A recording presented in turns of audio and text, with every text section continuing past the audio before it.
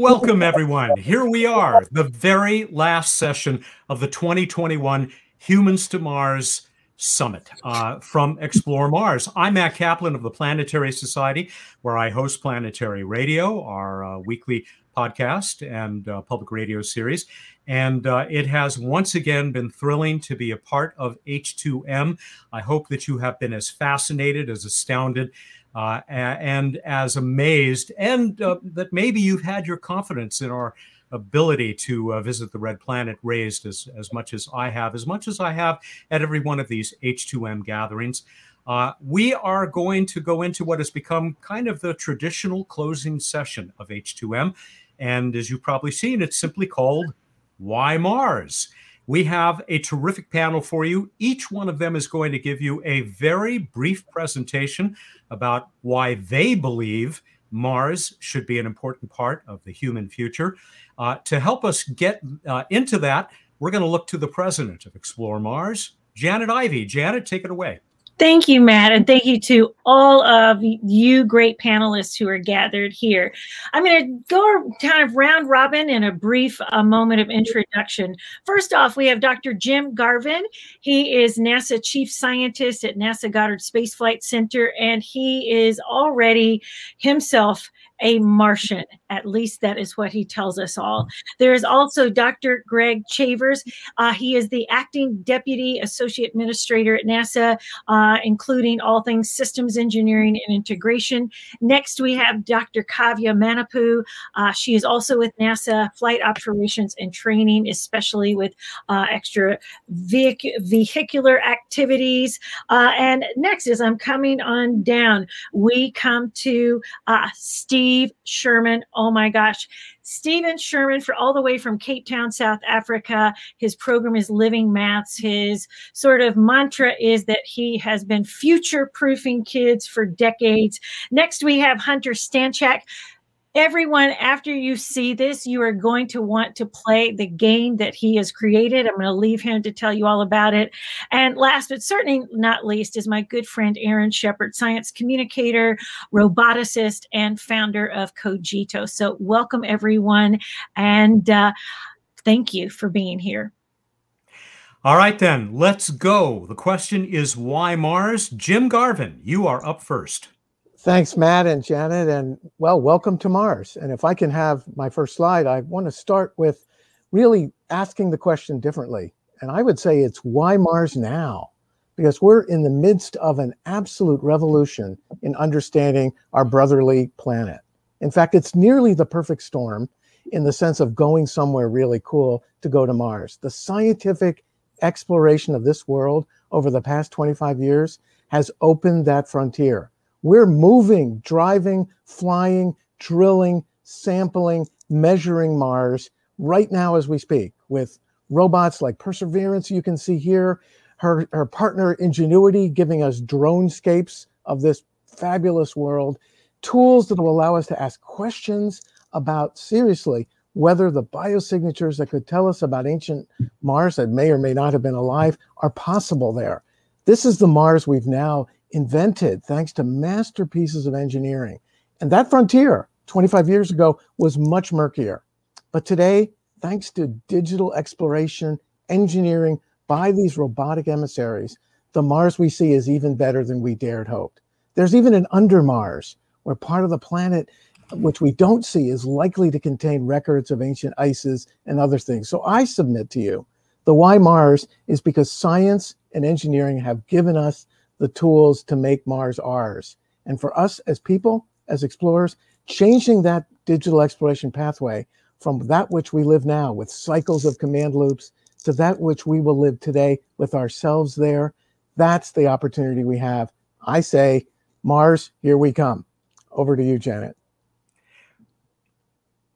I think she's muted there, but thank you, Jim. That was perfect. What a great kickoff for the first of our presentations today. Thanks for bringing us the science and what's behind it. We're going to go on now to, well, NASA headquarters, basically. Greg Shavers is going to pick up with our second presentation, answering that overarching question. Greg, it's all yours. All right, thank you. Yeah, a lot of people ask, why do we need to send humans to Mars? Why can't we use robots to learn everything we need to learn at Mars? Well, thanks to our successful fleet of robotic missions, we've made important new discoveries about Mars, but human explorers have the benefit of intuition, rapid decision-making, and dexterity that are unmatched by robots. Astronauts don't need a command loop cycle to complete tasks. Our human curiosity drives new discovery. The most advanced robots cannot replace human understanding and emotion behind new discoveries, not just the facts, but the cumulative meaning of those discoveries. Humans are intuitive, and they're able to make rapid decisions as they take in new information. We can improvise when things don't go as planned. For example, if there are adjustments or physical alignments needed in our robotics or instrumentation, an astronaut can do that real time. What can take years for a robot to accomplish on Mars could take hours for a human to accomplish. And the solar system is full of exciting destinations, but aside from Earth, Mars is the closest to being habitable. It's got day-night cycles similar to Earth. It's got seasons. It's got similar terrain and to Earth's deserts and mountains and cliffs and valleys and dunes. And it has abundant natural resources that can be used, such as oxygen from ice or carbon dioxide, water, minerals, and sunlight even. So one of NASA's long-term goals is to expand human presence into the solar system. And sending humans to Mars is the natural next step for that. And we will use the moon to help us get there. And this is America's Moon to Mars exploration approach. Back to you. Thank you, Greg. That was great. Boy, that brings up so many questions. And we are hoping that we will have a few minutes left at the end of all of our presentations to take a few of your questions, probably not many as we head toward the end of H2M. Let's go on now to our third presenter, Kavya. Thank you, Matt and Janet. It's a pleasure to be here. Why Mars? I would actually like to start off with my observations of the world in the last 18 months. Why does it have to take tragedy for us to solve a problem? Why does it have to take tragedy to address human survival? And why does it have to take tragedy for us to come together and help us transcend our boundaries? Let me pause there for a moment to sink that, for that question to sink in. Why Mars? Mars, because of its rich destination for scientific discovery, a driver for technological advancement, and a platform to really push our understanding of what we are capable of accomplishing together. Why Mars?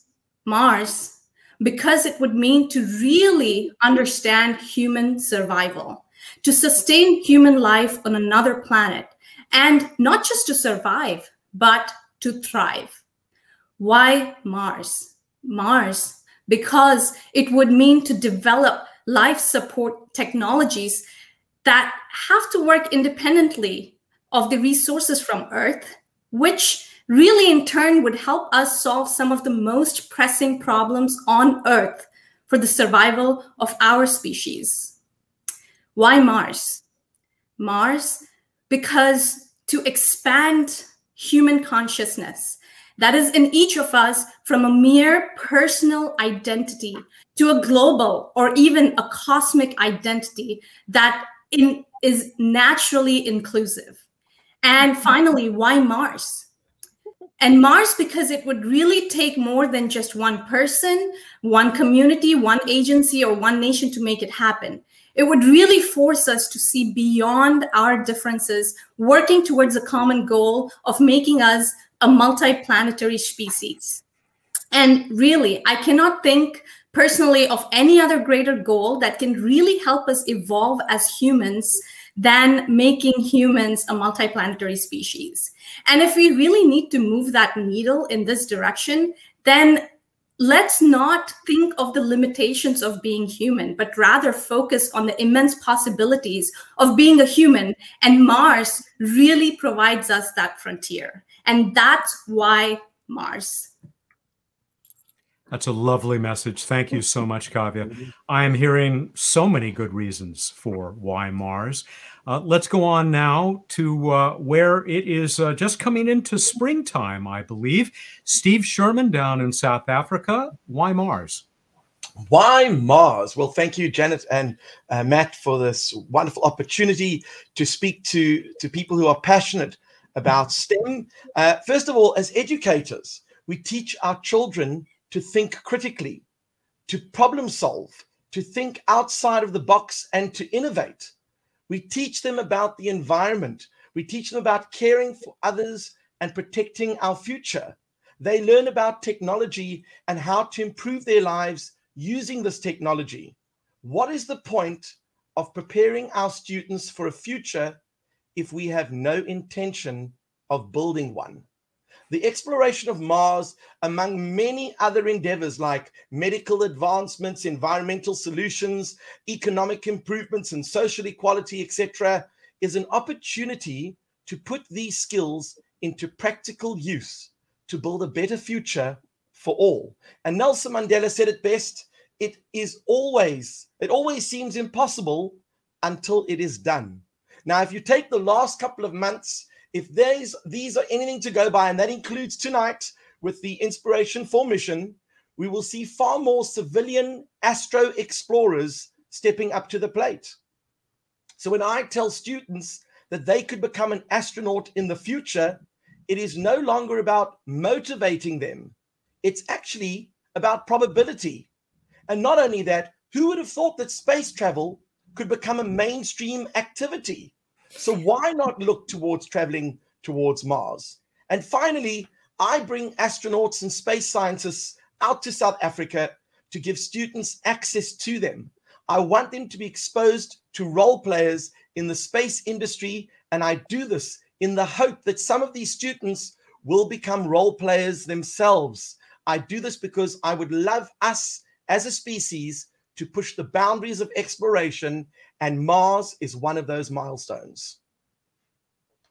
Thank you very much, Steve. And some of you may have caught Steve's live contribution to H2M earlier today, as he did exactly what he was telling us about just now, making a space expert, one of our speakers, available to those students.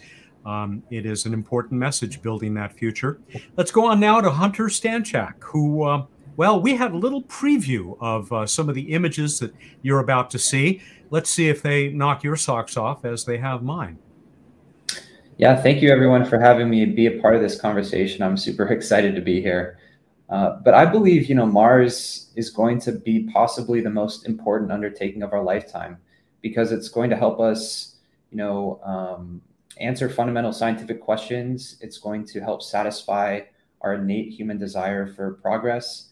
And sort of like what Steve was alluding to, it's going to really inspire younger generations, to explore science and space. So for me personally, the prospect of becoming a spacefaring multiplanetary civilization is a great reason to get up in the morning. But I do believe that a crucial factor in achieving this is that we really need more people to feel this way. I believe millions more, in fact, really need to be interested in going to Mars. It needs to become culturally relevant and a shared dream amongst people, because human will and imagination are immensely powerful forces. And when people are inspired, they can be galvanized to act and accomplish really amazing things. So at Colonize Mars, our vision is to catalyze the will of humanity to become multiplanetary. And we're doing this through the powerful medium of story. So if you show the first slide, Colonize Mars is a blockchain-based simulation game that will allow players to participate in growing a small Mars base into a self-sustaining city. And players will start by collecting digital trading cards, which represent vehicles, equipment, buildings, and astronauts that are useful on Mars. Here's a few examples. And all of our artwork is designed and drawn by our team. The cards are non-fungible tokens, which means they're each unique and tied to the blockchain, so players have true ownership of their digital card collections. Next slide. And each player's trading cards come to life through gameplay, which takes place on our website via an interactive 3D map. And players can use their cards to help maintain items within the Mars base, to help organize expeditions outside the base, and also eventually construct new buildings and equipment of their own. And the base will continue to expand over time. And our goal is to use the latest aerospace technology to inform mission payloads and objectives so that players are educated on the real science needed to create a self-sustaining civilization on Mars. So what we're effectively doing is getting people to apply their intelligence and creativity to actual challenges of establishing a city on Mars via gameplay. And we chose the medium of gaming because we understand how many people are in the space and also how powerful it can be. And also sometimes that life really imitates art, and that can push us all forwards. For instance, in 1992, a novelist, Neil Stevenson, he wrote a book called Snow Crash. And in it, humans as avatars interact with each other and software agents in a virtual reality 3D environment. And he coined the name of the space the metaverse. Well, recently, Mark Zuckerberg announced that Facebook has begun building the metaverse for real. So sometimes a compelling story can be the vehicle for new realities. And interactive stories like the one that we're building, we believe have the power to inspire millions of people and focus their will on making something like a mission like Mars a reality. Thank you, Hunter. Game on. I love those images, the cards. I want those as posters in my home office. Aaron Shepard, engineer, science communicator, it's your turn. Okay, yes. So like it's been stated, I am an engineer, and that is about half of my personality. And that half of my personality is very analytical. I want numbers, I want data. So I'm going to give you some data right now that really just, I think, will bring the point home. There was a study done by Nature magazine. I can't remember the exact year. It may have been 2011. But in that study, they noted that half of the scientists that published in Nature ever cite the moon landing as the single event that inspired them to go into science. Think about that. Half of the research that was published in Nature, research that has improved a lot of our lives, research that has directly saved people's lives, was inspired by the moon landing, a major event in space.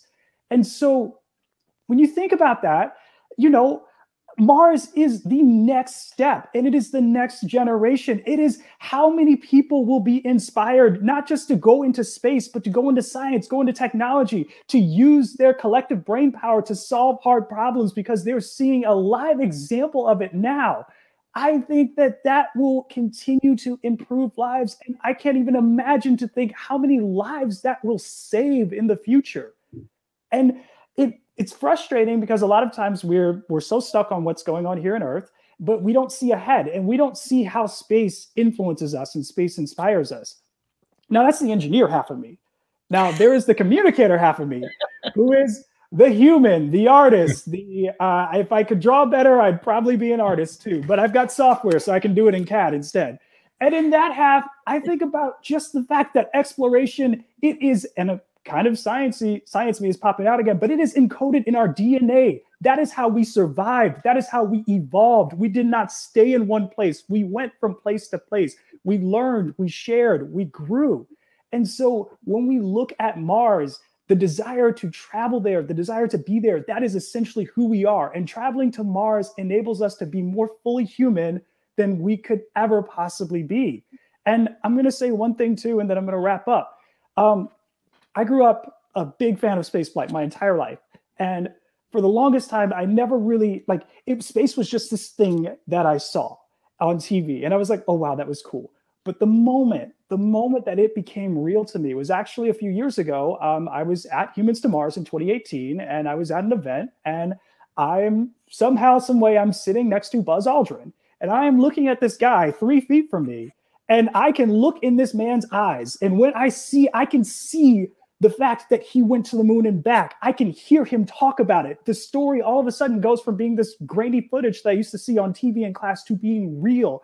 And that is so inspiring and so powerful. And so I think when we go to Mars, it's not just about going to Mars, but it's about going to Mars and being able to bring people back who can tell the story, who can personify it, who can make it real for the rest of us. Because when we see that again, we are humans and we are built to connect in that way. So in short, going to Mars, again, like I said, allows us to be more human than we've ever been before.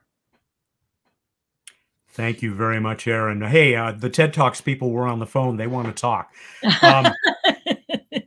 Janet, it's your turn to tell us, as president of Explore Mars and a lifelong enthusiast, why Mars? You know, thank you to all of you. You've touched on hints of things that I think and believe are true. I'm going to build on what Aaron ended there with. It's like I've said for a long time, as a lover of both art and science, that we must make it our mission to honor creative thought as the birthplace of every scientific advancement and endeavor that has ever been or ever will be. Because in and through art and science are sewn the threads of understanding, exposition, and innovation. And we must never forsake that discovery potential that is indelible when we give art and wonder and exploration a chance to do its most profound and scientific good. But I want to share my why Mars. My why Mars is this: because I believe in Team Human. Each of us, a thermodynamic miracle related to Earth chemically, each other biologically, and the universe atomically. We are ferociously cosmic, and we were designed to seek, to know, and to push the boundaries of our scientific and technical limits, and then push further. If indeed space is a team sport, as my friend Naeem Altaf of IBM said earlier today, then as access to space increases for us all, then what we innovate to thrive on Mars will thusly create extraordinary benefits for life and sustainability here on Earth and elsewhere. And that's when we begin to truly engage in this collective endeavor with that overview perspective that there is no great divide in the family of humanity. Then we will be a multiplanetary species. Then we will all have learned how to be the best of crewmates on this mote of dust suspended in a sunbeam and on Mars. And I live with this expectation of seeing my students living this in full reality. And that's my why Mars. Thank you so much, Janet. Absolutely outstanding, everyone. I'm supposed to give you my why Mars now. The truth is, everything that I might have talked about has now been said far better than all of our other outstanding panelists. So I will steal other people's words. And I will begin with what Carl Sagan told us, among many other things. We are a way for the universe to know itself, to come to know itself. That is a part of that cosmic connection that I think Janet has just addressed and that others of you touched on, whether you come at it from the angles of art or science or just our solidarity as a species. And then there are the two questions that my boss, the science guy, Bill Nye, likes to ask that he got from other folks, including the great Bruce Murray, one of our founders of the Planetary Society and a director of JPL, who said we are always after answering two great questions. Where do we come from, and are we alone? And we can help to answer both of those questions and bring it right back to our pale blue dot by pursuing the red planet. And that is, I think, what this last 3 days has been about. I think it's what everything you've just heard has been about. And so let's go. Let's go to Mars. We're done with why now, at least until May, when Humans to Mars 2022 hopefully has all of us gathered together in Washington, D.C. So keep track of ExploreMars.org to learn more about that as preparations come together. And Janet, if you want to add anything to that about plans for May of next year, you certainly can. We also do now have, by my reckoning, maybe 15 minutes. If any of you out there have questions that you would like to share with us, you can put those right in the chat window in Vimeo. And I don't see that, but those will, I believe, be relayed to me. And if they are not, we certainly have plenty of questions that we can address on our own. Janet, do you want to add anything to my little tease there for 2022? Well, we are certainly hopeful. It's May 17th through 19th, 2022. We are planning on being back at the National Academies of Science. Again, I know that through this weekend, there is a great promo code. You can get, go ahead and early register. You'll get nearly 50% off of that. So again, knock on my standing desk here, I really do hope that we can participate in person, because, you know, Aaron, hearing your story, the first time I met Buzz Aldrin was in 2008, and he invited me to sit near, and I remember looking at his shoes, and I kept going, those feet have been on the moon.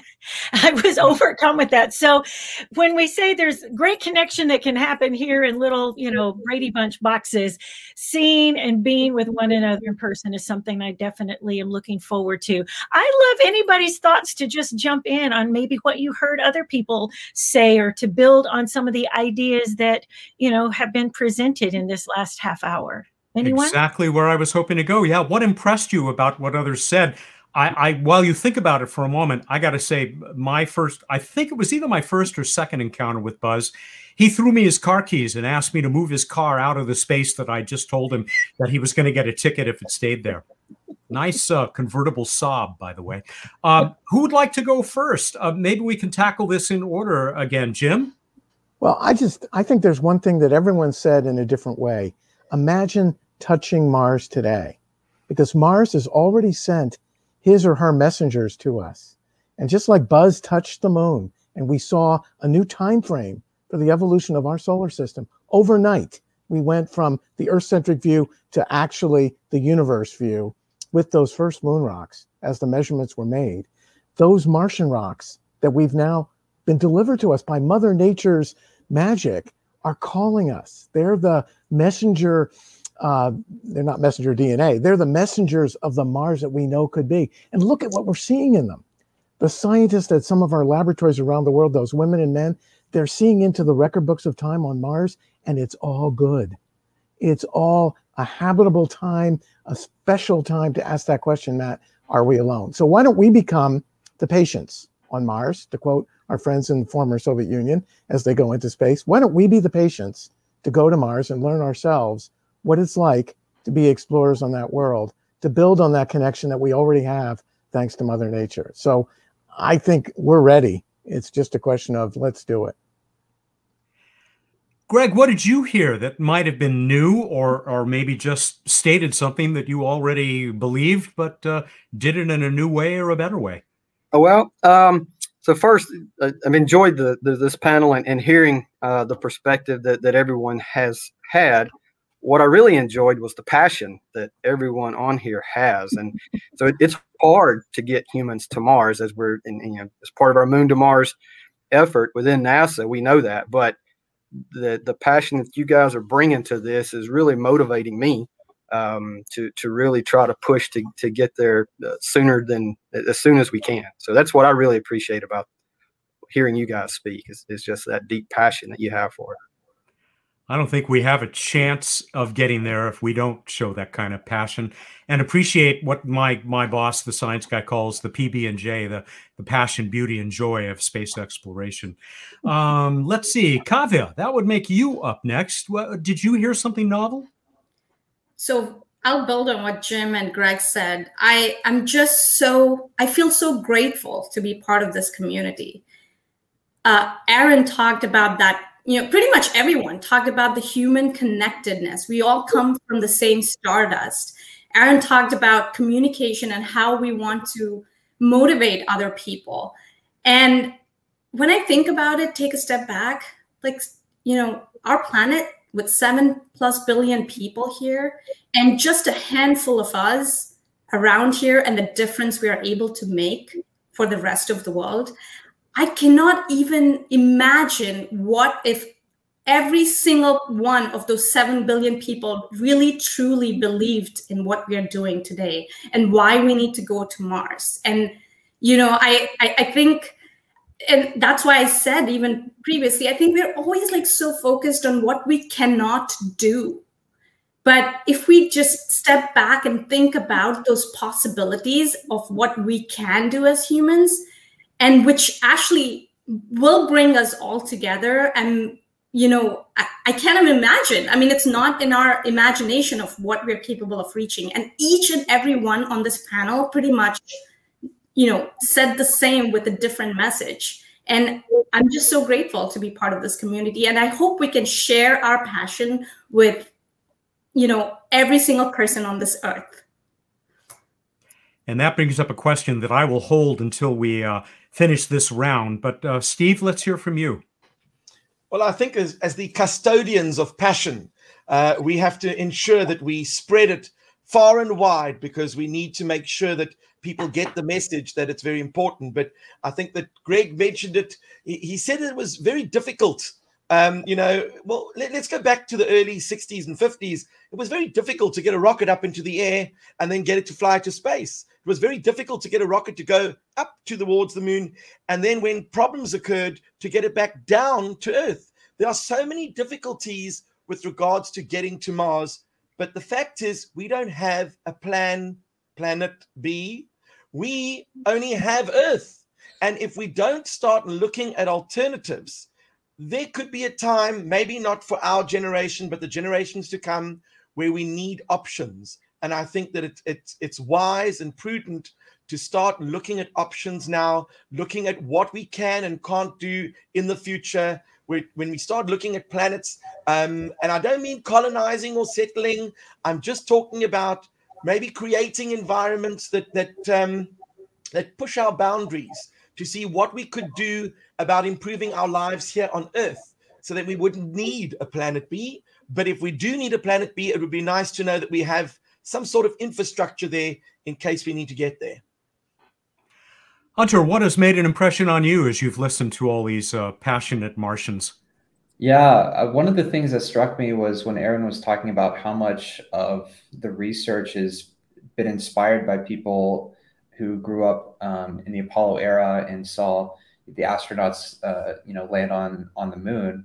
And I just, to me, imagine, on TV, kids, in school, younger, generations seeing the first people on Mars, what that will do, the intellectual capital that will be, produced as a result will far outweigh the cost of any space program. I mean, the engineers, the entrepreneurs, the scientists, the technologists that will come out of that will be incredible, and it will push the human race forward in ways that I don't think we fully understand yet. And I think sort of like what Dr. Manyapu was also saying, is this is going to push us forward in ways that are going to be amazing for us. And I think that is one of the major reasons why Mars is so inspiring, and why we getting to the red planet and finding ways to live on it, finding ways to become self-sustaining will also bring a lot of those innovations home to Earth. And Aaron, what struck you? Oh boy, this is hard because this whole thing has just been awesome. And there were 3 points, and I will try to keep this succinct. First of all, the most recent thing that resonated with me was actually what Dr. Kavya said, is that we're all saying the same thing, but in different ways. And when you think about it, that is the human experience. If you spend enough time talking to people, it doesn't matter what country they're from or any of that. We all want the same things. And I feel like when you have a collective goal, like going to Mars, all of a sudden it's so big that it forces us to get out of the small mindset of, oh, well, you look different than me, or you sound different than me. And I think that's important. What Steve said something that really resonated with me, and that is providing access, like as a method to inspire, as a method to make Mars happen. Part of what you have to do is provide access, especially to people that don't have it. I myself personally grew up in a very privileged community, but I know so many people that didn't. And I can go on, I have stories for days about people who just didn't have access to better things. And it crushes my heart, because in those same people, there's so much potential. The first Mars walker could be within one of those communities that typically don't get reached. And so one thing I really want to push for in this journey to Mars, and I hope that it's getting, I think the inherent nature of going to Mars pushes for this as well. It's just getting more people involved, getting more people, exposing more people to the mission, exposing more people to the story. And I think that will really help. And then finally, Hunter, first of all, I'm a big time gamer, so I will definitely be downloading. But you said something about art and science and how they feed each other. And So one of the craziest things to me was I actually spent a few summers at Langley interning with one of the robotics teams. And I would literally be in meetings like with NASA scientists, like all, top brains in the world. And we would say, oh yeah, let's do something like in that one movie or like in that one book or like in that one TV show. And so the art does feed the science. And so I'm really excited to see that happening with Mars now. And I think even putting it out in an artistic form, doing a game, doing a movie where Matt Damon gets stuck on the moon, that inspires people. That makes it real. That's a medium that people can digest. And so I just, again, so much awesomeness. It's very hard to make it succinct, but there was a lot that was said that just really resonated with me and that I hope we can carry forward and spread out to the rest of the community. We are just about out of time, and that means that we are nearing the end of the 2021 Humans to Mars Summit as well. Let's see if we can get through one more question. Then this means all the responses will have to be pretty brief, I'm afraid. But I don't want to shock any of you, but there are a number of people out there, a handful, who aren't as passionate about space exploration as we are. And I bet you've all run into them. I certainly do. What have you found is the most effective thing that you can say or do to these folks that at least maybe makes them think that they should make a little bit of room among their priorities for this thing that we care so much about? Janet? For me, it's just, if not now, when? And there are always going to be issues here on planet Earth that we need to deal with. I just want to keep everybody, I suppose I want to remind everybody that so much of what we create to go out there indelibly is of benefit to all of humanity here on Earth. So every innovation, every attempt to go there teaches us about something that might improve life here. And for me, that is that transactional exchange. The reason to go is that it improves and is for the benefit of all here. Jim Garvin. Well, I think, and Janet, that's beautifully said. I think it's because we live in space so profoundly that we would not be here. Stephen Jay Gould said, if we played the tape backwards, we would not be here. Maybe the dinosaurs would be going to Mars. That would be cool. I can see a woolly mammoth on a big rocket. But that's it. We live in space, and that awareness of that space that we want to be part of is so intrinsic to how we are as people. We're a mobile species, and that mobility is not confined to one place. And Mars is a place we can go to. We've been all talking about it. So since we live in space, and it's collisional and frightening and cool, we have to go into space. And so if we don't, we're ignoring our own destiny, and that's not good. So let's go. I know Kavya posted something in our little private chat here about how the dinosaurs are kicking themselves because they didn't have a space program. Greg, what do you tell people? Well, Janet read my mind. She stole the words I was going to say. So that was perfect what she said. The investments we're making are investments in ourselves. We're not, looking at the dollars that we're investing. It's not throwing dollars away there. It's investing in people here on Earth. So the things that we do out there is going to improve our life here. The things we learn about space does that. So, but she said that much better than I could. Kavya, it's your turn. What do you tell people you run into at the supermarket who say, "Oh, space"? I don't know why. I loved how Janet put that. I would echo what she said in terms of investments back to Earth, especially from a medical standpoint, and when I think about places that I've been in, that are struck with natural calamities and how we could help. If we would have probably built closed loop life support systems, we would be helping them right now. And in addition to that, what I do want to mention is, we are now conscious about what we've done to our climate. Climate change is real. But if you just step back and think about it from the dinosaur perspective, right? The planet is here to stay. Our planet Earth is here to stay, regardless of what we've done to it. It's us who are not going to be surviving anymore. So it is in our duty to not only become conscious of what we've been doing to the planet, but how we can survive if, you know, and what I want to say is, it is probably, I mean, if we are ignorant and we cannot do something, sure, fine. But if we want to stay ignorant and not do what we are capable of doing, I think that's a sin in my view. So just moving forward, I don't want to be a dinosaur and be extinct from this earth. And I wish they're probably thinking, you know, I wish we had a few people or a few dinosaurs who were thinking about expanding our species, and they would be alive now. So we are here, you know, with such capabilities, and we want to look at that next step. And as humans, it is in our DNA to explore and to grow beyond what we are today. And may that thought continue. Steve, I'm going to get to you in just a moment, but I note that Jim has pointed out, as many have in the past, that we don't just send dollar bills up into space. That money gets spent here, developing new technologies and providing first-rate jobs for hundreds of thousands of people. Steve, you must run into people who wonder why you do what you do.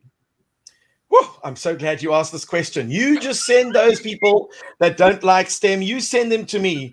When I hear someone tell me, you know, I really don't think ice cream is such a big deal, you let them lick it once and it's over.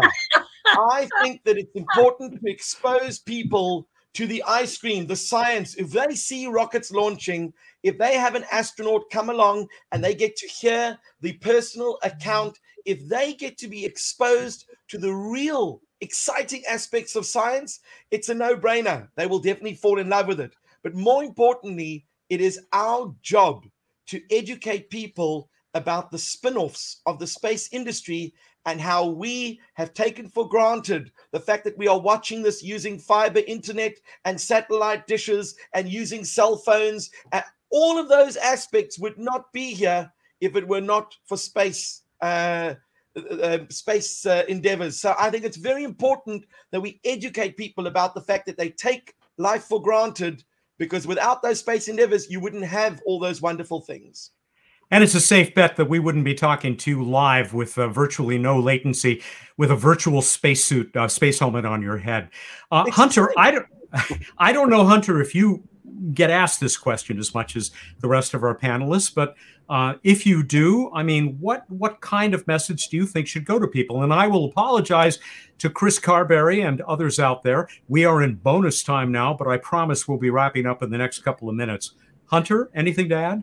Yeah, I mean, you know, one thing I'll say is actually the approach that we're trying to take is saying less and showing more, really visualizing things, because I think it's so important, and so many people in the world are visual learners. They experience things when they see an image, or it inspires them, and it makes them think about something or ask questions. And so the more that I think we can visualize Mars, visualize it in beautiful ways, different ways, show technology, show ways that what exploring Mars looks like, what, you know, doing different activities on Mars, how a base would look, things like that. It can really help excite people in new ways. And I think that, yeah, the visual to me I've seen so many people be impacted by it. And I think the more that we can do that, the more we can express Mars through art, storytelling, gaming is really beneficial. You certainly seem to be doing your part. Aaron, you get the last word. How do you share the PB&J with the people who don't feel it? Well, first, briefly, I want to say that with this dinosaur conversation going on, my very vivid imagination, I just see like a T-Rex in a spacesuit, and he's like, ah! But okay, so I am married to a teacher who is really smart, and I have learned the art of getting people to agree with you. It has come from years of practice.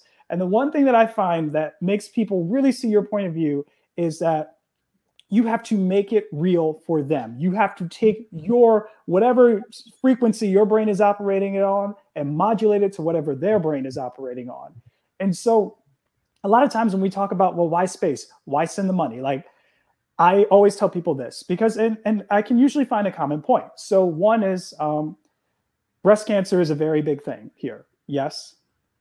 We all know somebody, we all know of somebody who has had to deal with that in their lives. Well, space technology directly helps to diagnose that. It helps to diagnose it faster. Space technology, stuff that we used in the Hubble, is saving lives down here at an exponential rate. And it wouldn't be that way without space. But people don't know that because oftentimes we're like, oh, yes, space, it's awesome. And I'm not saying we shouldn't be that way, but I think when we run into people who are like, well, no, I don't understand. You just have to ask them why. What are they stuck on? Do they think it's a waste of money? Do they think it's a social waste? I can tell you one more story, and then I know we got to go. But during the time of the Apollo program, there was a little thing going on called the civil rights movement. And so half the country, or a large percentage of this country, of people that looked like me just did not care about space. And I think had they known that the space program actually pushed for civil rights through the story of Katherine Johnson, through the story of some of the early engineers at Marshall, it would have made it a lot more. They would have been able to understand it. It would have related to people more. They would have supported it more. And so it is about finding those things, finding where the hangup is with each individual person and addressing it, because we all know that space fits everywhere, but it's just getting other people to see that. And usually it's only one or two things that have people stuck on, well, why are we going to space? So, yeah. I'd like to think that the arc of that rocket is bending toward justice. Kavya, you asked to get in for a couple more seconds. Yes. I just wanted to add to Aaron, which I meant to mention when I was talking about this. The first thing I would ask people, when they ask me about space, I would ask, would you be able to live without your iPhone, or would you be able to live without the internet, or see your kids or grandkids around the world without space exploration? That's the tangible point that just shows what space exploration has done for all of humanity, just bringing us much more closer. Thank you, panelists. Thank you for making this once again a great way to finish a Humans to Mars Summit. I sure hope to see all of you in May, and I hope also to see a lot of you at the launch party, the ExploreMars launch party that is just a few hours away as we wait for the launch of Inspiration 4. Janet, president of ExploreMars, I'm going to throw it back to you to close out the summit. Thank you, everyone, for joining us. Thank you all so much. I just got a message that Inspiration 4 is suiting up. The countdown has surely begun. We are about to watch history in the making. We get to cheer on our fellow board member and friend, Dr. Cyan Proctor, along with her other many friends. The benefit to St. Jude and everything. Kavya, to your point, I always go, do you like your GPS? Do you like knowing that when weather storms are happening? Again, other great contributions of NASA and the space program. As we close out our time with all of you today, thank you. I think the reason I love ending with this Why Mars panel is because we want to leave you all on this up note, on this moment of inspiration that you are the ambassadors of Mars. I now dub you all an official Explore Mars ambassador, and you go out there and you become your own evangelist of space exploration. You become those mentors that say yes when a school kid asks you, can you meet with me and talk to me about space? That is how we advance this. That is how we keep telling our students that this is possible.